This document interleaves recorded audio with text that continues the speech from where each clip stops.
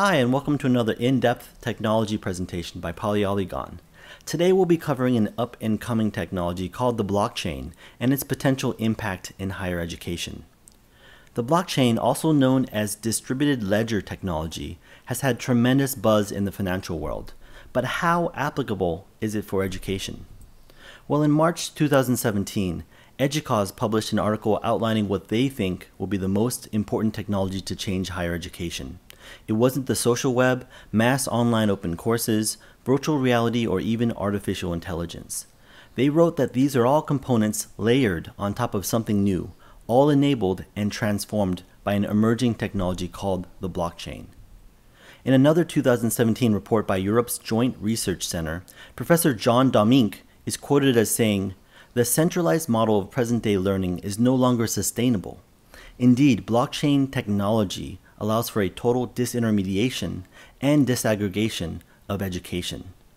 Blockchain technology may hold the answer to securely and verifiably collating the outcomes of this new distributed learning reality." Professor Domink holds the position of director at the Knowledge Media Institute, an innovation lab at the Open University, the UK's largest university. What he said contains a lot to unpack, especially the Ds: disintermediation, disaggregation, and distributed learning, all of which he says will be enabled by blockchain technologies. We know that disintermediation involves removing intermediaries, aka middlemen. We know that disaggregation involves separating something into its component parts. And we know that distributed learning is learning independent of time and place. These days we can learn anywhere. We would like to present three more concepts along with these that we're also going to be covering: self-sovereignty and identity, owning one's own data and identity, transparency and provenance, having a history and authenticity of ownership, and immutability, the inability for anyone to modify existing data. In this presentation, we'll discuss how these concepts are set to transform industries like education through blockchain technology. We'll do that by first giving you a high-level overview of this technology. We won't need to get into esoteric details, but there are a few revolutionary concepts in how blockchains are designed that really create its social value proposition. This will take about 15 minutes to explain. We'll then review how this technology is currently being used across industries. And finally, we'll speculate along with industry think tanks about blockchain's future impact to education. Let's start by looking at a list of some of the biggest consumer-facing tech companies that exist today. What do they all have in common? Here's a hint. Uber, the world's largest taxi company, owns no taxis. Facebook, the most popular content provider, writes no content. Alibaba, the world's most valuable retailer, owns no inventory, and Airbnb, the world's largest accommodations provider, owns no rental property. Here's a hint. In 1998, we were told not to get into strangers' cars and don't meet people from the internet. In 2016, we literally summoned strangers from the internet to get in their cars. It's a totally different world. The answer is that each one of these companies deliver tremendous value in their respective categories, not by owning physical products, but by operating trust networks, connecting riders to drivers, buyers to sellers, and travelers to accommodations. Together, these intermediaries generate over $1 trillion in value. Facilitating trust is good business. And at the core of each trust network, the most valuable and protected ingredient are ledgers. Ledgers that record detailed information about us and our transactions. Ledgers that confirm ownership, identity, status, and authority. Today, our ledgers exist in the form of complex databases and giant data centers. By owning our data and facilitating our transactions, these central authorities now secure most of our digital livelihood. But what happens when our middlemen aren't secure with our valuable data? Like in August 2013, when Yahoo reportedly had all 3 billion of their user accounts hacked and didn't fully disclose it for 3 years. Or more recently, last September, when Equifax's servers were compromised, releasing half of the US population's personal records into the wild. We're talking about social security numbers that can't be changed. If a publicly traded $10 billion corporation can't keep our digital records safe, who can? And what happens when these middlemen have too much power to manipulate our data subversively? In this example, administration at a local California community college were given bribes to change grades. It can be tough to ensure authenticity when the middlemen own the only system of record. Lastly, what happens when these central authorities don't work in the best interest of the people they serve? That happened in 2008 with the subprime mortgage crisis. The trust networks here were banks and hedge funds driven by poor self-regulation and aggressive loan practices. This ended up requiring a complete bailout of the US financial system, injecting cash right back into the very middlemen that caused a global financial crash. Bitcoin was developed as a direct response to this catastrophic event, the world's first digital currency controlled by no central authority, with the goal of putting financial control back into the hands of the people. The issue has always been that whoever controls the ledger has undue power and influence over it. Bitcoin proposes in an era of modern technology, what if we could have rules without rulers, by placing the ledger directly into the currency itself, creating a digital currency with transparent, open source software algorithms that do the work of traditional middlemen. The currency wouldn't be owned or operated by a single entity, but exists solely as a decentralized peer-to-peer software network, where anyone could participate by simply downloading and running an app. Each node would maintain a copy of the same global ledger, issuing and managing transactions via intelligent group consensus algorithms designed in its open source software. No one knew at the time, but this distributed ledger technology, the backbone of our first digital currency, would come to be known as the blockchain. And what started as a grand experiment in 2009 has grown into the world's largest bank with no physical cash, with a market cap of over $200 billion today. To put that into perspective, that's 2 times the market cap of both Uber and Airbnb combined, and even larger than Goldman Sachs, effectively making Bitcoin tied as the 4th largest financial institution in the US. It's no wonder Jamie Dimon, CEO of JP Morgan Chase, called it a fraud last September.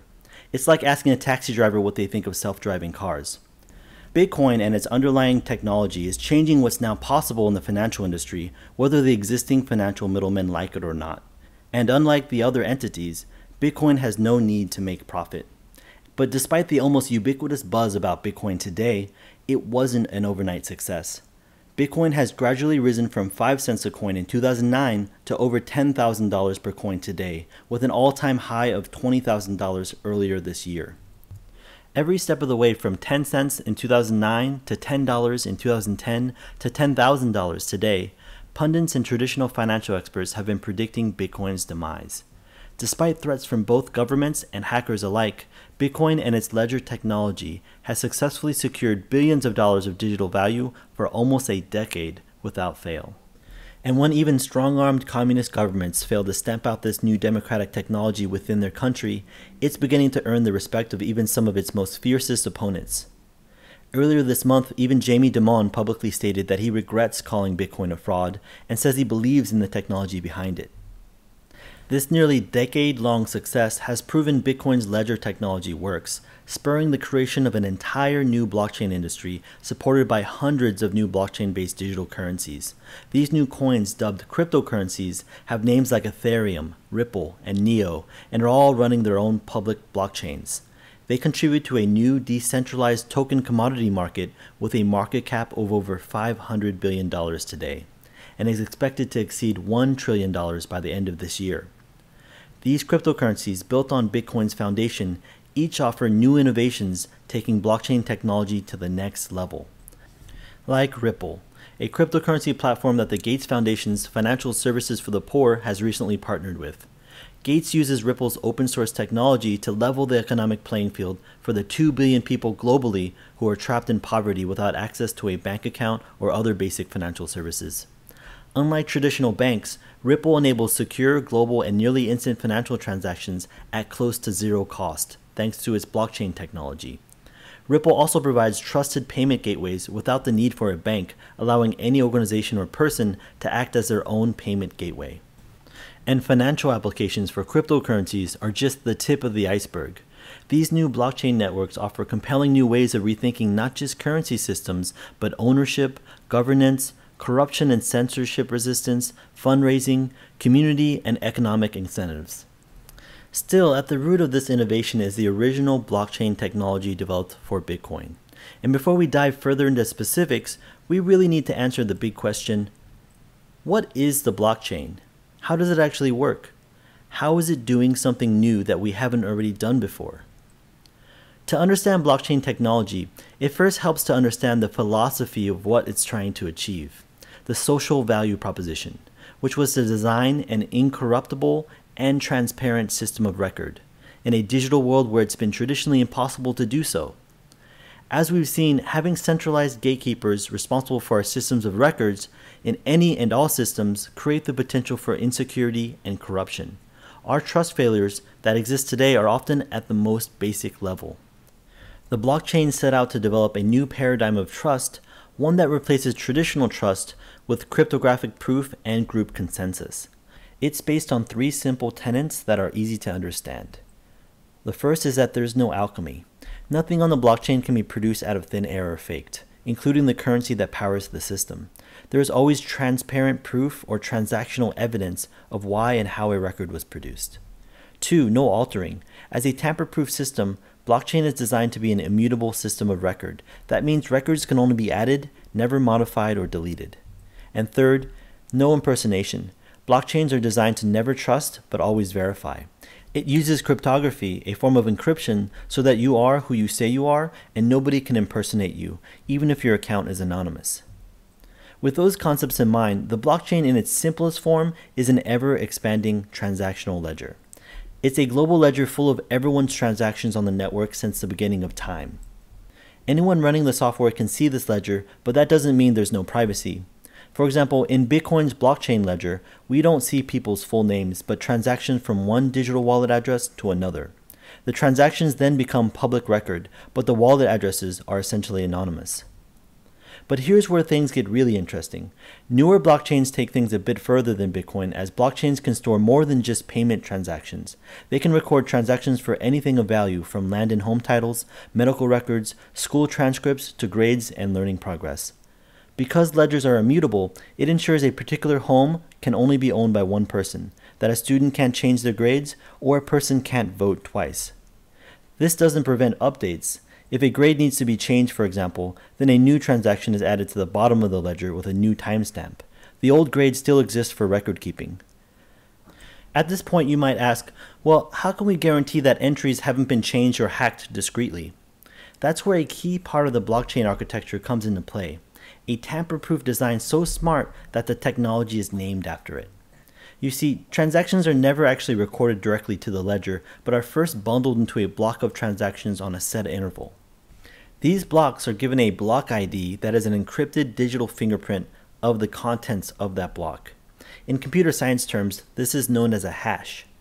This means that if the contents of the block ever change, even by a single letter, its unique ID will also change, letting the network know that this block was modified. But what prevents someone from just deleting the whole block or sneaking in their own block?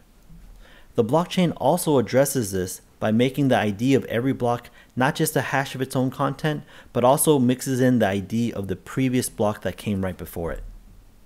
This means if someone were to try to modify an old transaction, delete an entire block of transactions, or even insert a fake block of made-up transactions, it would break the fingerprint relationship it has with its own preceding blocks. This chain of tamper-proof digital fingerprints is where the chain in blockchain comes from. Zooming out back to the decentralized peer-to-peer network aspect of the blockchain network, the ledger we just talked about doesn't just exist on one machine, but it's identical across every computer running the blockchain software. Each node receives new transactions at the same time, ensuring the ledger is always available. And when a new block of transactions needs to be processed, every computer on the network verifies it independently through its own historical blockchain. This ensures no node is required to trust any other node. This is how we can maintain trust in a network powered by strangers. Any node that doesn't come up with the same majority consensus as everyone else gets pushed out of the network. This keeps nefarious hackers out of the system. There's just one last key component to this blockchain ecosystem to help complete the loop. Every time a new blockchain of transactions is created, it needs a secure hash ID, which we talked about earlier. The first node in the network to compute the hash ID is awarded newly minted digital tokens by the network. This process is called mining, from its similarity to mining actual minerals out of the ground. A node gets rewarded for its time and energy doing valuable work by receiving an asset of value.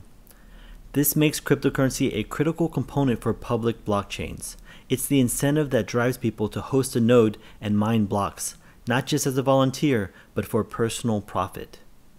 The act of mining helps secure blockchains because it's computationally very hard to do.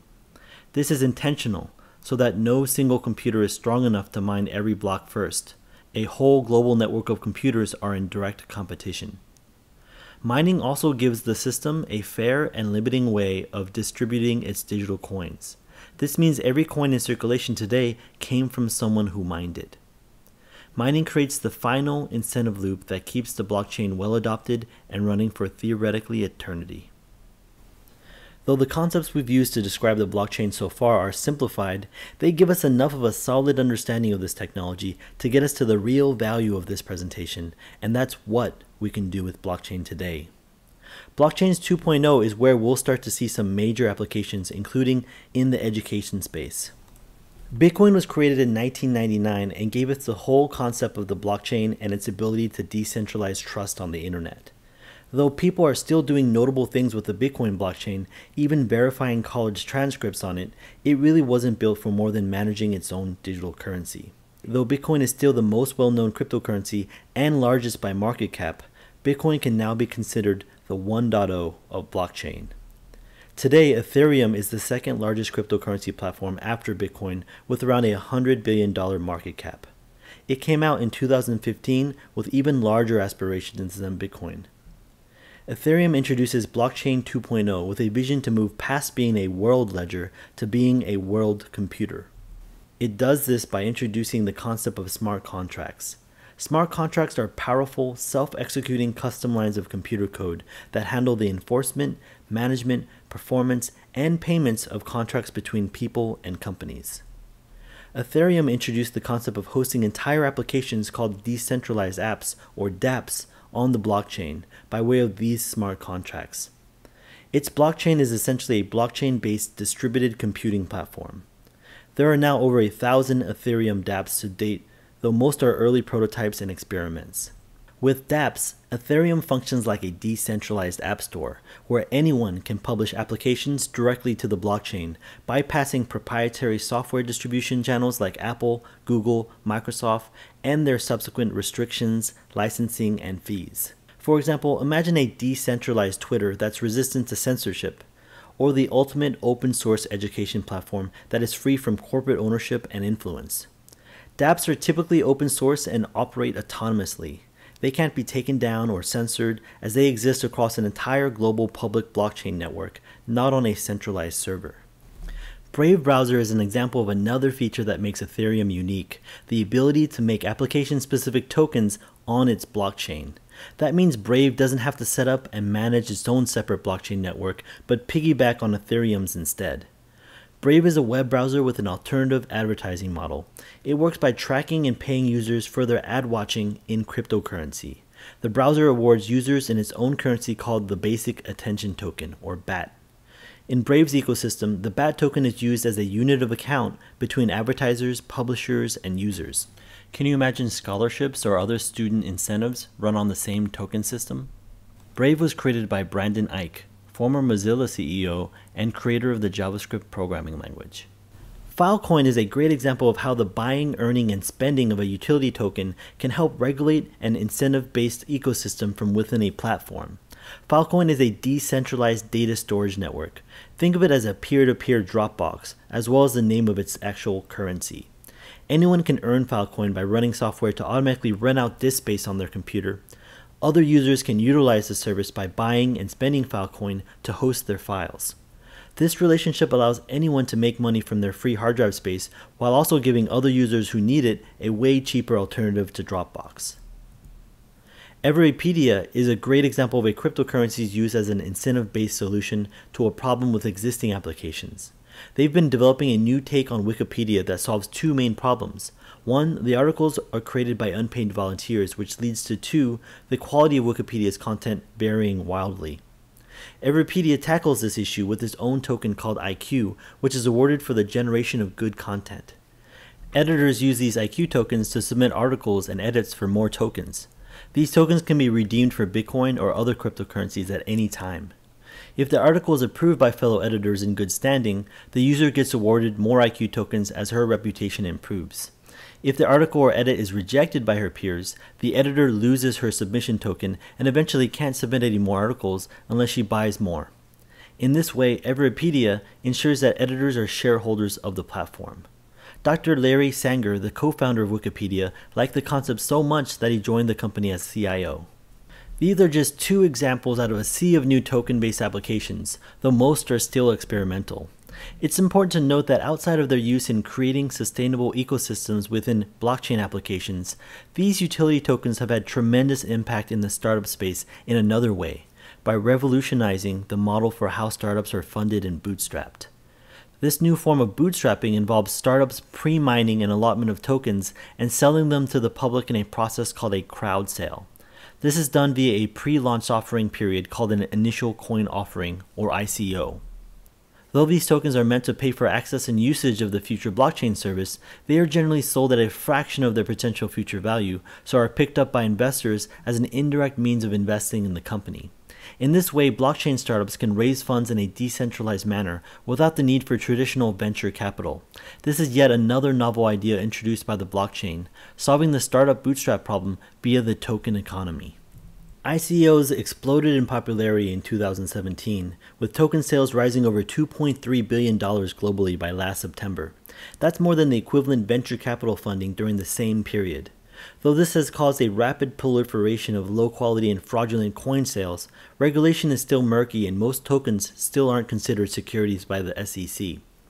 Despite the controversy, many people in the blockchain community think that ICOs are a long-awaited solution for nonprofit foundations to raise capital, especially if they want to build open-source software. ICOs are a new way to fund shared infrastructure projects that couldn't easily be funded before. For example, Ethereum itself raised $18 million in its original 2014 crowd sale, the largest ever at the time. Brave Browser generated $35 million for its BAT ICO in May in about 30 seconds, compared to the $7 million it raised using traditional venture funding. Some experts believe that this tokenized economy will be a major component of our decentralized future, and even old global brands are starting to reinvent themselves using ICOs. A few months ago, Kodak announced they'd be launching their own cryptocurrency, Kodak Coin, with an ICO which will be complete at the end of this month. Kodak partnered with a company called When Digital on the initiative, with the cryptocurrency underpinning an encrypted digital ledger of rights ownership for photographers. The company's stock price jumped 44% on the news. There is now a constant stream of scheduled ICOs, even in education, at any given moment. Here are 2 pages of listings on ICObench.com with the education tag. Though there are clearly some low quality and questionable startup ideas being floated, there are many diamonds in the rough, as it's never been easier to promote powerful new ideas with blockchain technology combined with a brand new token-based economy. For example, this is the crowd sale launch page for BitDegree, a blockchain-powered online education platform that successfully closed $22 million in funding from its ICO in December. BitDegree markets itself as the world's first blockchain-powered online education platform that uses token scholarships for tech talent acquisition. They claim to offer students quality online courses with a transparent blockchain-based reward system and achievement tracking. They advertise the platform courses to be affordable and often free for students, as future employers are the ones sponsoring courses based on the skills they need. So what prevents an ICO startup from cutting and running after a successful token sale? It happens, but like any legitimate startup, you have a publicized startup team from CEO, engineers to advisors that all have their reputations on the line. More significantly, for a startup with serious vision, raising money through the token sale doesn't create long-term value, just a relatively small bootstrap to execute a vision and introduce their token. Blockchain companies often lock up and reserve 10 to 50% of their total supply of currency for their founding team, advisors, and ongoing overhead. The value of these tokens are what generates long-term value for the company, much like stock. For example, BitDegree's BDG token is already trading at 4 times its ICO value on the exchanges, even though it was only released last month. The key to trust and diligence in an ICO world is the white paper. Since ICOs generally raise funding on the promise of some future technology, the white paper is the key pitch document to potential investors in preparation for a launch. This is the first 2 pages of BitDegree's 36-page paper. The white paper details the commercial, technological, and financial details of the project and coin offering. It lists everything from the problem it's addressing, the vision and roadmap, the team, its budget allocation, how its tokens will be used internally, and of course the token distribution. Simply put, it's everything you need to know about the currency before making your mind up on if you want to invest, purchase, or use it. The white paper is a cornerstone of diligence, but investors look at many other clues of quality blockchain investments. Here's another education ICO, LiveEDU, which has a goal of being the YouTube for online education. Some projects die, others get stalled for months and years, and some were just never good to begin with. One big question is it really a smart blockchain and cryptocurrency project with a real reason for a cryptocurrency, or is it just creating an ICO for quick money? Other obvious questions include, is there a strong team with a proven track record, a solid working product or proof of concept, an active GitHub repository to back it up? What about social media, brand presence, and following? Is the outline market cap and amount of funds being collected realistic for the product being developed? These are the same general concepts as investing in any standard startup. This strange new world of cryptocurrency and ICOs isn't for every organization, just a requirement for decentralized public blockchain platforms. But blockchain technology is flexible. Let's talk about private blockchain networks, ones run more traditionally on paid cloud servers that avoid the need for volunteer, peer-to-peer networks and cryptocurrency. These platforms differ on the more rigid tenets of blockchain's decentralized security principles, but are optimized for corporate use and have started to get some major adoption. Most commonly, these take the form of blockchain as a service cloud platforms hosted by our tech giants like Microsoft, Oracle, IBM, and Amazon. These platforms make it easy for organizations and even governments to set up trusted private blockchain networks supporting diverse use cases in industries from finance, healthcare, support chain and rights management to government, insurance, and often handhold their customers through the entire process. Today, the enterprise market leader is IBM's Blockchain for Business platform. It took 3 years to develop and is said to employ 1,500 employees. IBM's blockchain is built on top of Hyperledger Fabric, an open source collaboration version of blockchains focused on business-oriented use cases, not cryptocurrencies. Hyperledger is an active repository of these open source blockchain platforms. It was created in 2015 by the Linux Foundation with member contributions and guidance from everyone from IBM and Cisco to JP Morgan, Wells Fargo, and Accenture. When we look at applying blockchain technology to our problems in education, IBM has many high-profile partnerships that are showing off not only what is possible, but what is actually being implemented and tested through active pilots. For example, IBM's blockchain platform is working with the U.S. Food and Drug Administration and the Center for Disease Control, who are exploring the use of blockchain for the secure storage and exchange of electronic medical records. IBM is also working with the government of Dubai to increase safety and efficiency of cross-agency data sharing. In a separate report, Dubai has set itself a goal of becoming the world's first blockchain-powered government to utilize the technology for all transactions by 2020. When 143 million social security numbers were compromised by the Equifax hack, it put the spotlight on the fact that Americans' national identity system is untenable. Digital identity is another area where blockchain can help. IBM is partnering with Secure Key Technologies to build the first ever digital identity network in Canada. The network will be designed to make it easier for consumers to verify they are who they say they are in a privacy-enhanced, security-rich, and efficient way. When launched later this year, consumers can use the network to instantly verify their identity for services such as new bank accounts, driver's license, or utilities. IBM has even partnered with Walmart, who is spearheading a blockchain-based food safety initiative. They are working on using blockchain to improve transparency and traceability in their food supply chain, along with 9 food giants including Unilever, Nestle, and Dole. Using the blockchain, they are working on revamping the way their data is managed across a complex network of farmers, brokers, distributors, processors, and retailers. Their goal is to cut investigations into foodborne illnesses like this summer's fatal salmonella outbreak from weeks down to seconds. Along with streamlining food safety, IBM experts believe we may even see these systems marketed in a similar way on food labels, improving customer confidence in what they buy. With the blockchain, non-GMO, USDA organic, or fair trade coffee could all be backed by the instant reinsurance of a blockchain logo certifying provenance. And IBM's blockchain supports smart contracts too. They're actively used in their partnership with Maersk, the world's largest shipping firm. In March, Maersk completed its first pilot to track its cargo on the blockchain. A study conducted by Maersk in 2014 showed that on average, about 30 organizations are involved in the shipment of a product, resulting in over 200 separate interactions. By moving the expensive, time-consuming paperwork for each transaction to a blockchain-based smart contract system, they plan to cut shipping fraud and save costs.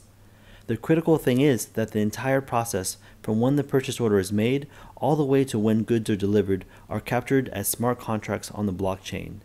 IBM has a goal of capturing data on as many as 10 million containers by the end of 2017.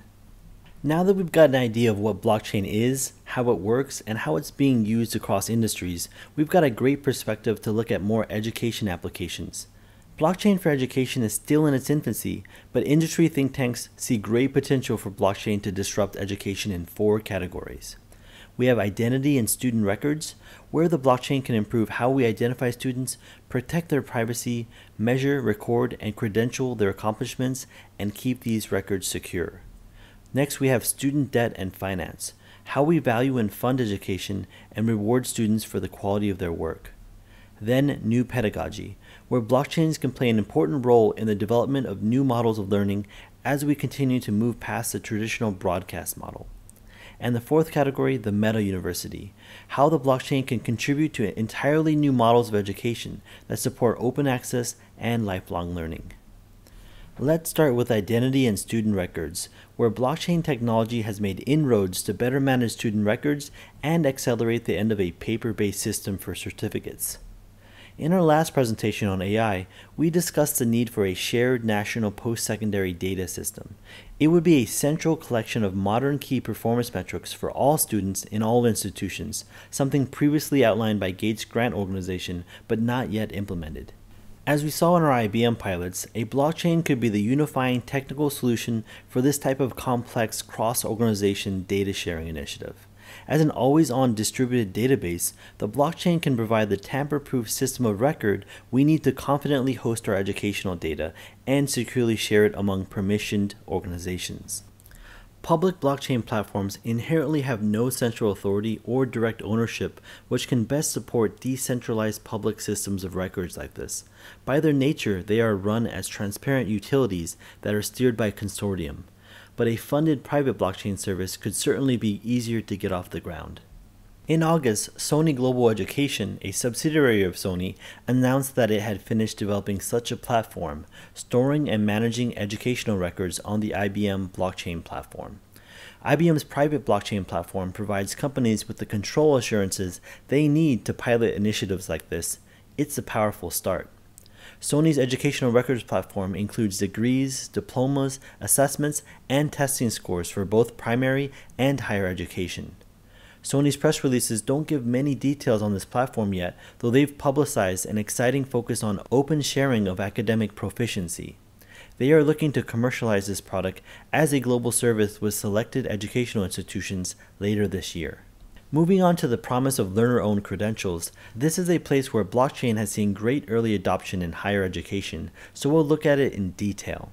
The concept of digitizing credentials is nothing new, and you're likely already familiar with Mozilla Open Badges. It's a standard first released in 2012 for embedding accomplishments in portable image files as digitally verifiable badges. As of January 2017, it's now an IMS standard used by thousands of organizations in the alternative micro-credentialing space. But it was never designed for securing high-stakes credentials like diplomas. That's where BlockCerts comes in. BlockCerts imagines what an academic degree would look like, what functionality it would provide if it were designed today. It combines the issuer, earner, and displayer model of open badges and integrates the security, permanence, and accessibility features of the blockchain. BlockCerts is an open standard for creating, issuing, viewing, and verifying blockchain-based digital certificates. BlockCerts keeps its schema as close to the Mozilla Open Badges specification as possible.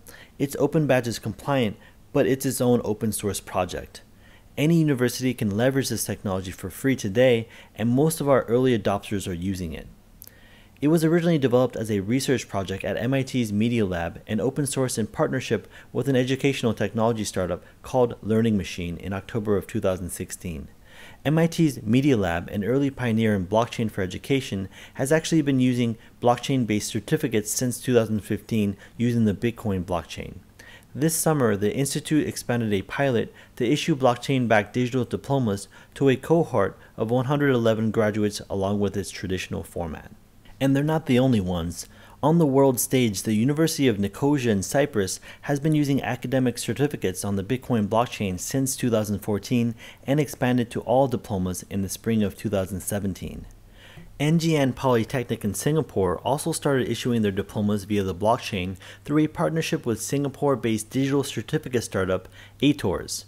They expect blockchain distribution of academic certificates to speed up recruitment for job seekers and the admission processes for students. This technology enables potential employees and universities to spend less time manually verifying a candidate's academic credentials. And this year, Malta became the first national government to trial blockchain for education certificates as a nation. This island nation has been very bullish on this technology, already having a national blockchain strategy with a dedicated advisory board. In college alternative circles, San Francisco-based Halberton School of Software Engineering is notable as the first accelerated programming school to also supply its academic certificates on the blockchain, further validating these types of certificates as an alternative to traditional diplomas. Blocksearch seems to be the biggest open source player in this credential space, so what does Blocksearch do that Open Badges doesn't? Both issue and even verify records of achievement, but like its name implies, Open Badges focuses on less formal and more granular competencies. It was intentionally designed to promote weird and wonderful badges and alternative micro-credentials that are the opposite of high-stakes formal certificates. For those high-stakes credentials, Blocksearch leverages the blockchain to provide the infrastructure to confidently secure and authenticate professional certificates for a lifetime. It is also worth noting that Blocksearch stores a hashed digital fingerprint of the certificate document on the blockchain, so we never have personal information at risk on the blockchain itself. And because it's recorded to a public blockchain, it's hosted as a permanent record that is designed to exist indefinitely and to always be accessible. That is the nature of public blockchain networks. They are designed to be permanent public utilities. This is in contrast to traditionally hosted digital diplomas, verification websites, or school APIs, which each have their issues. Even the universities themselves may cease to operate 5 to 25 years down the road, taking their systems of records with them. The last benefit of storing proof of certification on public blockchains is efficiency and cost. Utilizing public infrastructure and open source standards, it's free for the student and cheap for the verifier or employer. Due to the incentive nature of public blockchain networks, there is a small transaction charge to the issuing university to issue certifications as they become transactions on the ledger. But that cost is generally negligible, averaging cents per certificate. The minimal cost is easily offset by the blockchains maintaining those records for a lifetime. If this all sounds rather complicated, it's actually made pretty easy and user-friendly by way of mobile app. The student downloads the open source Blocksearch mobile app and creates an account. The student then adds their university as an issuer for their diploma. The app automatically creates the necessary private encryption keys behind the scenes, abstracting away all the complexity. Another powerful aspect of this new digital authentication system for institutions is the ability to access validation analytics.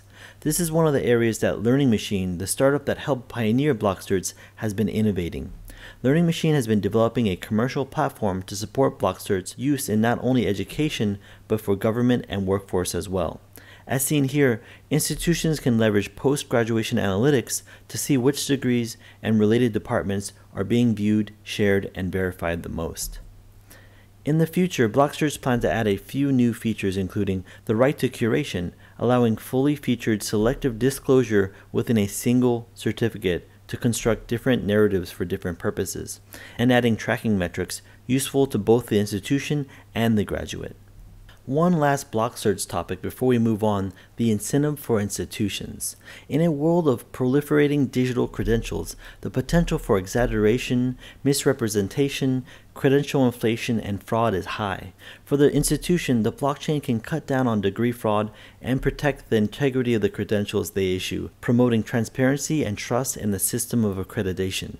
But from an operational and business perspective, universities can also cut down on administrative costs, eliminating paperwork and antiquated processes needed to support manual degree verification. And frankly, smart campus solutions like blockchain also help market a technology-centric, forward-thinking university, a marketing move that has likely compelled many of our existing early adopters. Alright, let's move on to our second area, student debt and finance. Mountain View, California-based WeTrust is a noteworthy blockchain and smart contract-based platform in the financing space. They build financing platforms for underserved communities based on social capital and trust networks.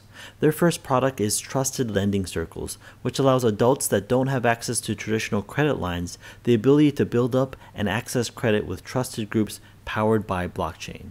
Trusted Lending Circles is a decentralized rotating savings and credit association, or ROSCA, which allows anyone, including students needing financial support, to create their own lending circle. Like regular ROSCAs, these circles are groups of individuals who agree to meet for a defined period in order to save and borrow together, a form of combined peer-to-peer banking, lending, and mutual insurance. By moving traditional ROSCAs to the blockchain, WeTrust enables autonomous and secure P2P lending services that are automated through user-defined smart contracts. They also build a blockchain-based credit identity with a risk profile derived from their past transactions on the blockchain. Alright, let's move on to our third area, new pedagogy, where blockchain-based smart contracts have huge potentials to execute on some of our far-flung ideas in education. As colleges and universities look to move past the traditional broadcast model and support more interactive, adaptive, and incentivized mastery of knowledge, Ethereum's smart contracts and the issues of tokens to members is breaking new grounds in management science.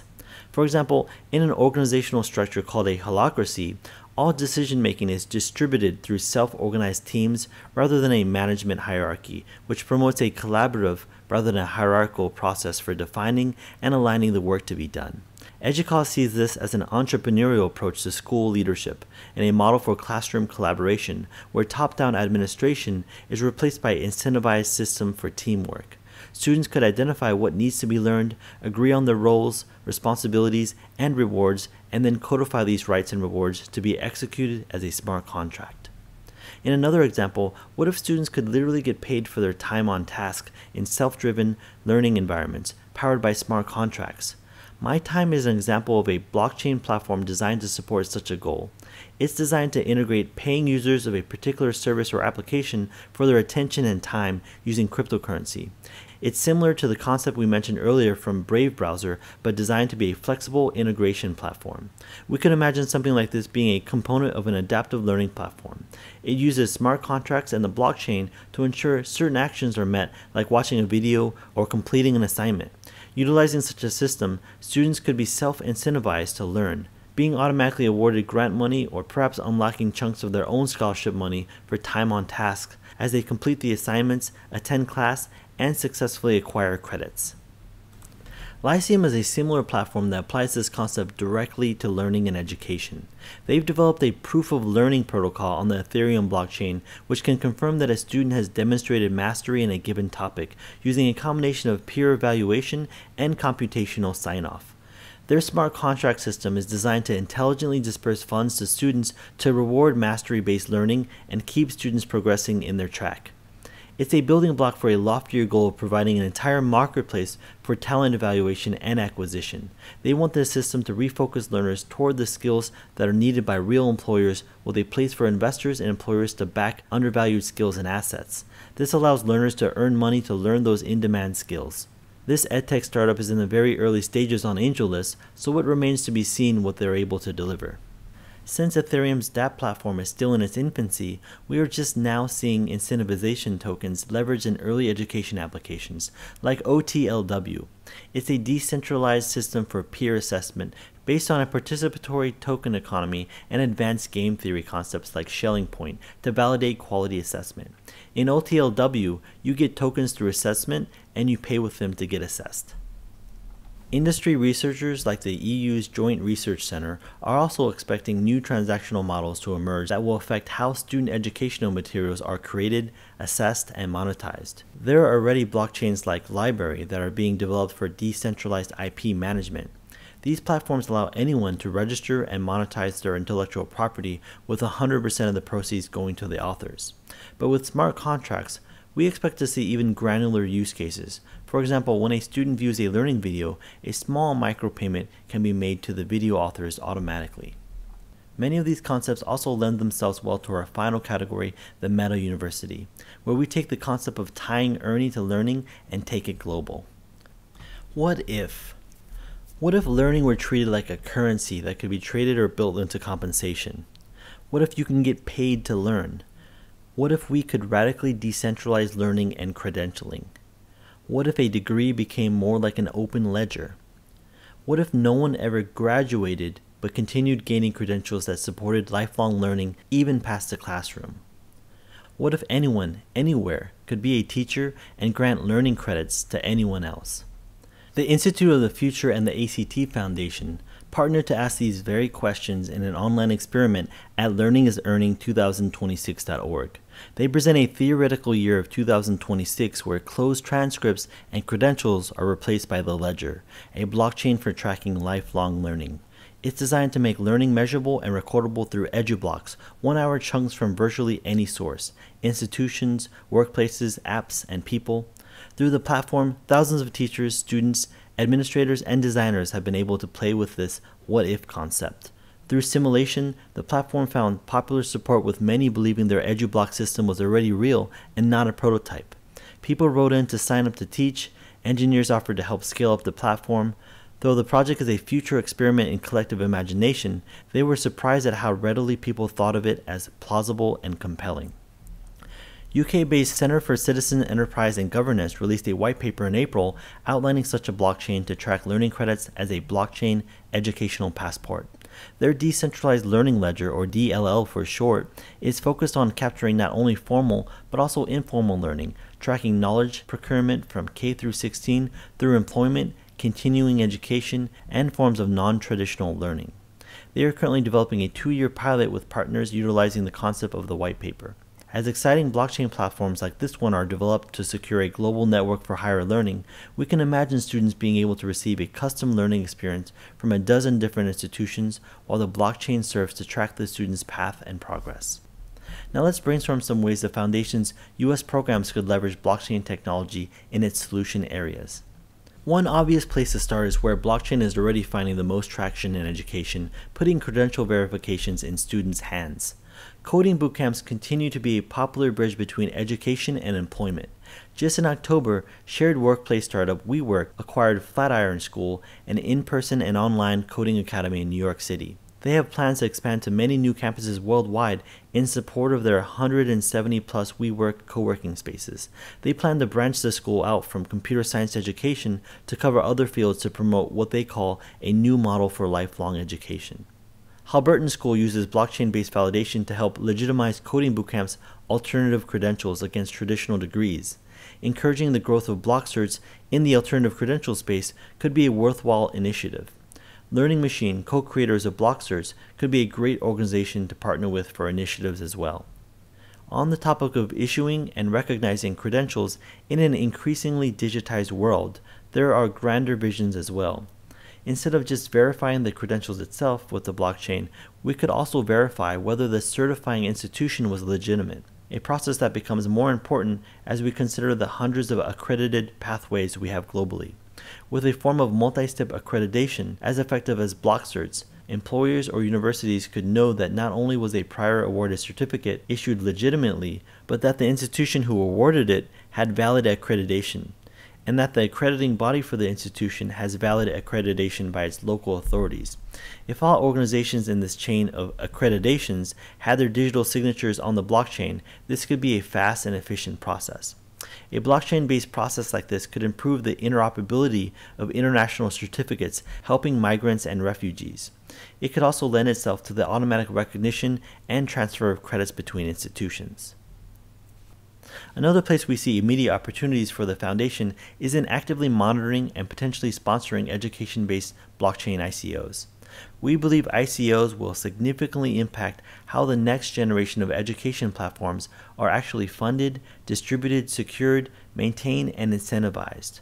There are new blockchain-based startups offering decentralized versions of literally every popular company, product, and service offering, including our centralized giants we mentioned earlier, decentralized social networks, rideshares, housing, and wholesale markets. We believe it will only be a matter of time before major blockchain players in the education space find their footing through this new token economy, and the Foundation could help usher in that new era. The Foundation could also help spearhead the development of public education-based services on the blockchain. For example, blockchain technology could be a realistic solution to our shared national post-secondary data system. As a public but secure decentralized blockchain service, blockchain technology allows us to dream big by making a real lifelong learning ledger a possibility. The benefits of going the public blockchain route is that you gain a self-sustained public service incentivized by the token economy that should theoretically outlive the Foundation itself. Going the private blockchain route, like with Sony Education's Student Record Initiative, is likely an easier route with conventional hosting, but also conventional costs and gatekeeping responsibilities. In either case, there are challenge grants and partnership opportunities abound in this space. The Foundation could also investigate the potential benefits of leveraging smart contracts in its own grant-making process. As we've seen, there are unique opportunities to leverage blockchain smart contracts in the financial aspects of education.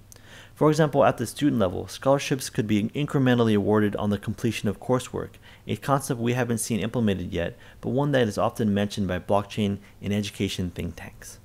Open educational resources is another area ripe for leverage with this decentralized technology. We haven't seen a blockchain platform specifically built for it, but Library comes close as being a community-run digital marketplace. Everpedia is a great example of using cryptocurrency to incentivize high-quality published work even on a network of free content. Emerging online education platforms built on the blockchain like BitDegree and LiveEDU are attempting to create new online models that may succeed when mass online open courses and other online education platforms have stumbled, facing abysmal course completion rates. This is partly through the new token economy. For example, BitDegree was able to bootstrap not only its funding, but also its student user base through its tokens. It used a cryptocurrency concept called airdropping to freely distribute some of its currency to 29 million users as an incentive to use the platform. It also uses gamification aspects of earning this currency to encourage course completion. Incentivization tokens for online education models may work extremely well or may fall flat. Only time will tell. BitDegree was literally only funded 22 days ago, but we do feel they are headed in a promising direction. In closing, the blockchain began its journey with Bitcoin, which created the ability to decentralize trust through our first digital currency. Today, Bitcoin and now Ethereum have shown us things we considered impossible before. But the wave of innovation is still quite early for blockchain technology, which, just like cryptocurrency itself, is just now entering mainstream consciousness. Through all of this, we must remember that Google wasn't the first search engine and Facebook wasn't the first social media network. We will see success and failures as cryptocurrencies and the blockchain advance forward with new synergies into other existing technologies. Only one thing is for certain: the blockchain is quickly becoming a permanent part of our future. Though no technology is a silver bullet, the revolutionary concepts and enthusiasm now behind this technology are on the cusp of revolutionizing education and all major industries. We hope that some of this desk research has inspired you too. Now that you are informed participants of this blockchain discussion, we hope you'll be able to continue to steer this innovation towards those tough problems in education. The grand experiment kicked off by Bitcoin 9 years ago continues. Thanks for listening. Questions, comments? We're here as a resource for you. Reach out to us at mavis@polyolygon.com and mark@polyolygon.com.